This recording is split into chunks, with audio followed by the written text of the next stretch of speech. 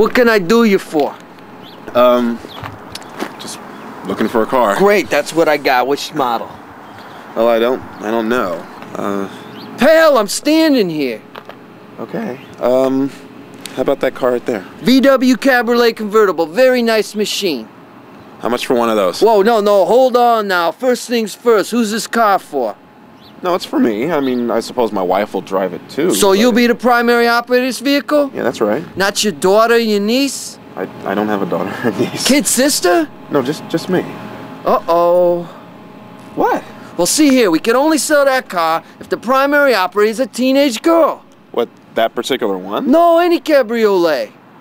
I see what you mean. I mean, they are the only ones who drive those things. We could sell it to the father of a teenage girl, but only if he stipulates it's the girl who'll be the primary operator. You're funny. Okay, well, how about the Lincoln Continental? Very nice machine, but again, I don't think you qualify. What, qualify? Not unless you discover some miracle face cream. You're good. You're good. Well, okay, then, I don't know, how about the pickup over there? I don't think you qualify. Hey, I'm a part-time carpenter. That don't prove a thing. What, I don't understand. You just came on the lot. How do I know you can drive one of them things? What, I mean, you want to see my license? Have you ever bought from a dealer before?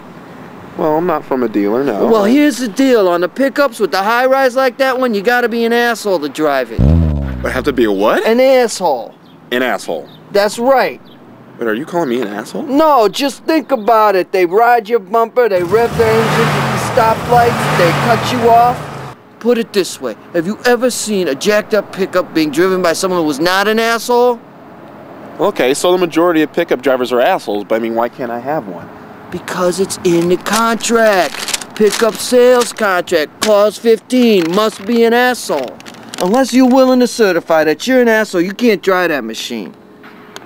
It really does say that. Well, what do you think? I'm saying this for my own health? Where you been all your life, mister? Well, wait a minute. How do you know I'm not an asshole?